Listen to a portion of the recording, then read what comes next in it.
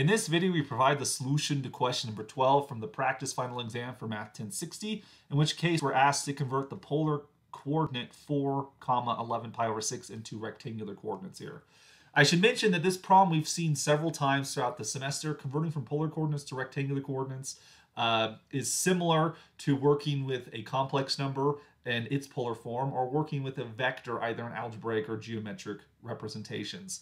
So if we're in polar coordinates here, this means that our radius is 4 and our angle here is 11 pi over 6. So the x-coordinate is just going to be r cosine theta, so we end up with 4 times cosine of 11 pi sixth, like so. Similar for the y-coordinate. The y-coordinate is going to be r sine theta, so we end up with 4 times sine of 11 pi sixth, which we should mention 11 pi 6 references pi 6, but it's in the fourth quadrant, so cosine will be positive, so we get 4 cosine of pi 6. Pi 6 is the same thing, of course, as 30 degrees. But in the fourth quadrant, sine would be negative, so we get negative 4 sine of pi 6, like so. At pi 6 or 30 degrees, sine gives us 1/2, so we get negative 4 over 2, which is negative 2.